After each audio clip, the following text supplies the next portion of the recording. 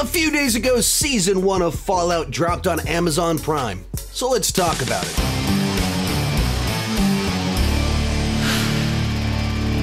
Hi, my name is Sean, and I love to talk about movies and TV way too much. With that in mind, go ahead and join me down below in the comments section, share your thoughts on Season 1 of Fallout, and give a point of reference. Have you played the games? Are you new to the franchise? All of that fun stuff. As for me, I have not played any of the Fallout games. I'm aware of their existence. I've seen some of the imagery, but I couldn't even have given you a basic synopsis of the plot of the Fallout franchise. I didn't even watch a trailer for the show whenever they dropped. My interest in it was basically simply because Jonathan Nolan was attached to it in some regard, but I wasn't tracking it at all. And I got invited to a press screening at the Bob Bullock IMAX theater in town. It's the one true IMAX theater in Austin, Texas, and they've only done like 2 press screenings there in my entire time as a film critic. And so I wanted to go simply because I like going to the Bob Bullock. I texted my buddy Andy. He has played the Fallout game, so he was excited to go check it out. But I went in totally cold with virtually no knowledge of what I was about to go see. And then over the rest of the week, once it dropped on Amazon Prime, I finished the season. With that said, let's get started with the good. And as you can probably piece together from what I just said about binging through the show in a couple of days, as soon as it dropped on Amazon Prime, I was hooked as soon as I saw the opening scene for the show and thoroughly enjoyed the ride of the full season. But just right out of the gate, you feel like you're immersed in this new and different world with a distinct aesthetic, a unique way of capturing this world filled with mysteries, curiosities, things that you want to learn more about. And you just kind of get this heartbreaking introduction to this world, and then it cuts to something totally different, tonally different, that's also fascinating with its own unique, distinct aesthetic, with its own mysteries that you want to explore, and soon that itself has a gigantic tonal shift with more mysteries, more questions. And that's what this show did so well for me, is put me in environments that made me curious, that I found fascinating, and then raised questions, mysteries that I actually wanted answers to, and that I wanted to play out the journey of discovering the truth behind everything that was going on. But as I mentioned in all of this, everything about the show has a very distinct vibe and aesthetic, where it's set in this alternate timeline where we got like stuck in the 1950s, but it's also futuristic, and it just makes it interesting. It's fun.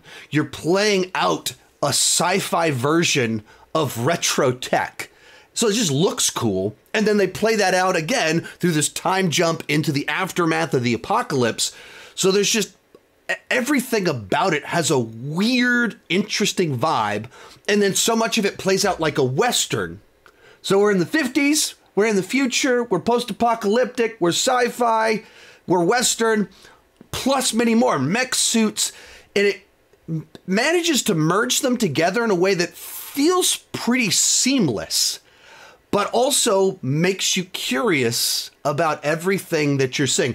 Other thing you have to talk about here, it has this very dark sense of humor to all of it, where you're in this very bleak future that's very peculiar and weird at times. So it can have weird humor.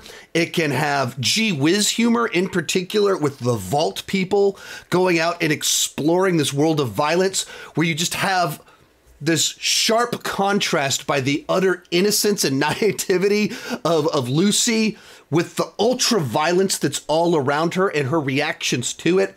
A lot of that reminded me of Demolition Man, which is very much a compliment because that's a great 30-year-old movie. And that way that you can have that innocent person in this very corrupt world, it's fun to see all of that. Other times, dark commentary on and satire of corporations, which gave it a Paul Verhoeven vibe to it, with a lot of what was explored in RoboCop about these corporations that just don't care about anyone other than the profits, and especially with the vault tech aspect of it, it feels very Omnicore from RoboCop. But then even exploring the world with the ultra-violence to it, the militarism, has some Starship Troopers to it. And so pulling from some sci-fi action films of decades past that I absolutely adore, all while kind of giving it its own vibe, its own flavor of satire, own flavor of comedy as you kind of go through it. Another thing that makes it work is that you've got several really solid central characters. I would say in particular Lucy and the ghoul, as they're on kind of two polar opposite ends of things. You have Lucy, our vault dweller, who almost quite literally has lived her life in a bubble or a vault, which is designed with these very idyllic principles. She's book smart. She's incredibly naive, very, very naive, and dropped with her very idealistic worldview and her savior complex that she's been raised with into this utterly corrupt world where she has to learn to adapt and figure out how does she not compromise who she is in a world where it kind of demands that you make compromises if you want to survive. So you have her, and she's a character that is willing to act. She has skills. She's been training in training sessions for action her whole life, but has no clue how to apply them in any sort of real context. And then you have the ghoul, the 250-year-old person that has been around since before all of this, who has utterly lost his humanity, his compassion. And there's that mystery of how did we go from the caring father in the opening scene to what we're seeing here. This guy that just doesn't care, that is captivating. He'll do good things if it serves him. How did he get there? And he sees this vault person that has no clue what she's in and kind of wants to pull her into wants to tempt her away.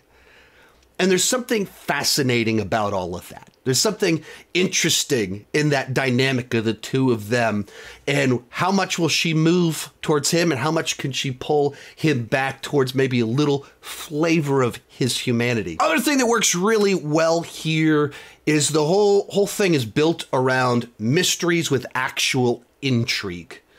From the very beginning, when we do the hard cut from the bombs dropping and our Hollywood man riding off on the horse with his daughter to people in a vault 209 years later, immediately you have questions of how did we get from A to B, or I guess from A to Z as it kind of is. And then you're in this world with very specific rules. Everything kind of goes down at the end of that first episode that kind of kicks the plot into action. And you're wondering who her dad is, who this woman is. What's the deal with these vaults? What happened to the vault next door? There's so many questions that you actually want answered. And it does a good job of like slowly inching you towards the answers. And maybe we'll put one on the back burner for a little bit and we'll pick another one up in the next episode. And then we'll kind of jump back in time, show our Hollywood man, and start exploring them from this different angle. So that by the time you get to the end of the season and it starts giving you answers, you really feel like you've been on a journey and earned the answers. It feels like payoff because we worked the whole season to get to these answers, unfolding things on multiple timelines in multiple contexts to find out and discover the truth about what has kind of been going on. Who are some of these people? How do these vault works? Why are they the way that they are? And even what is the ghoul up to in all of this? What is he trying to figure out in everything? Another nice thing about all of it is it's just a world that you like to explore, where because everything is so wild and crazy and unpredictable, you want to find out what's around the corner. You want to find out what the other vaults are like and what they're up to. You want to learn more about everything. All of it just feels like a place where you want to go everywhere and learn more about things that are happening. And when I get into the negatives, I'll kind of touch on that a little bit, but it lends itself to side quests because you want to see things. You want to learn more about this world. But like overall, when you kind of take all of the pieces of it, you have a lively set of characters in a world that you want to explore. And having not played the games, I don't know exactly the nature of them, but I imagine this is kind of the whole concept of that you're exploring this wild, crazy world, meeting all these wild, crazy characters, and it captures that really nicely. There's a slow revelation of reveals. There's plenty of dark humor. There's commentary. It has a distinct vibe to it. So consistently entertaining on multiple different levels and all sorts of journeys that you want to go on. And by the time it got to the end of the season, I felt like I got to both a point where I was like, oh, cool. I got answers to what I needed answers to, but also went, oh man, I can't wait until season 2. I can't wait for more of this. So I thoroughly enjoyed what this show had to offer, but there were a couple things about it that did bug me. So let's move on to the bad. And the first thing that comes to mind here is that the middle of the season goes into side quest mode. So the first episode establishes the characters and Lucy's primary objective to find her father. Episode 2 brings in our two lead characters on this quest to track down our item for the season, and it gives Lucy the specific objective of what she needs to do to achieve her primary goal in regards to her father. Third episode kind of expands upon that, trades hands. And then essentially for the next 4 episodes, we're just on side quests. And when that happens, we kind of have this, like, the plot line, we're exploring the vaults and the mysteries there. And so that really moves forward. We expand on the lore. We give answers to questions about backstories, and important things happen that are building out the world, the characters, the mystery, and everything like that.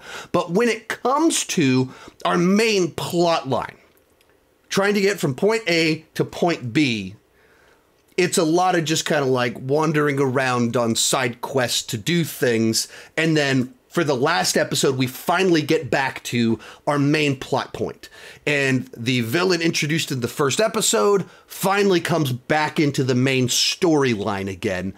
And on the one hand, I enjoyed the side quests and I enjoyed the lore and the backstory. It wasn't like I watched an episode and I went, well, that was pointless. I didn't like that. It wasn't that, but because the first 3 episodes progressed the story so much, and then it felt like, okay, but what about the thing that we're supposed to get over there?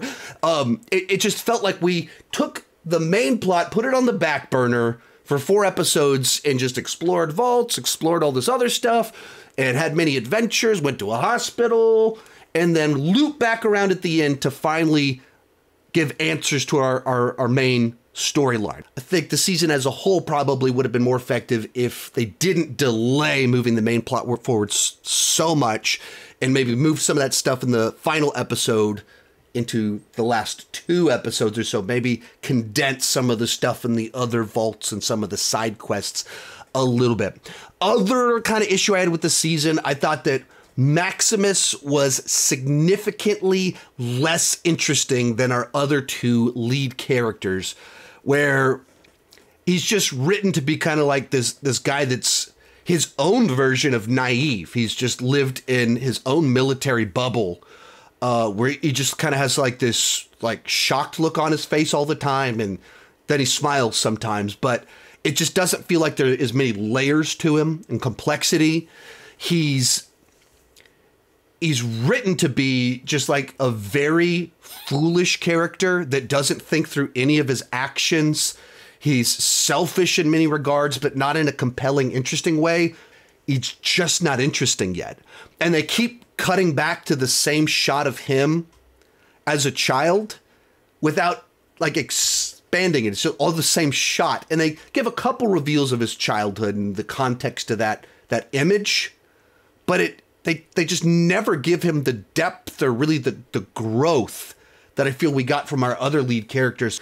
And then finally, and this isn't necessarily about the quality of the show itself, but I think that releasing this all in one batch was a mistake.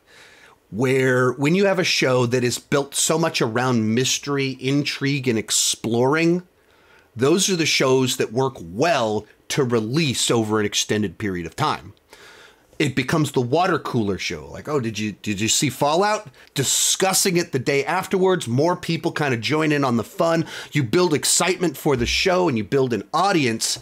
And I think when you drop them all at once, you get that one splash, but you're not able to build momentum. I think the hybrid model of releasing episodes in batches, I think that's the way that I like streaming shows to watch, in particular ones like this, where there's so much to process, think about, theorize about.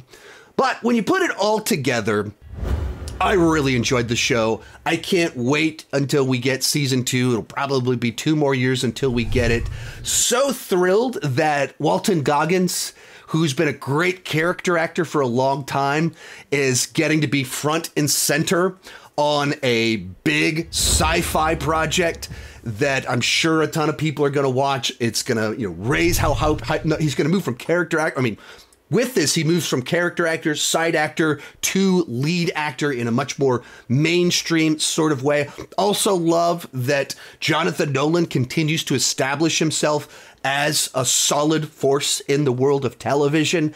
I thoroughly enjoyed Person of Interest, a show that he did 10 years back, and then really enjoyed seasons 1 and 4 of Westworld. Not so much 2 and 3, but it started off fantastic. And once again here, we get another great world to explore with interesting ideas, but wildly different from anything that his brother's done.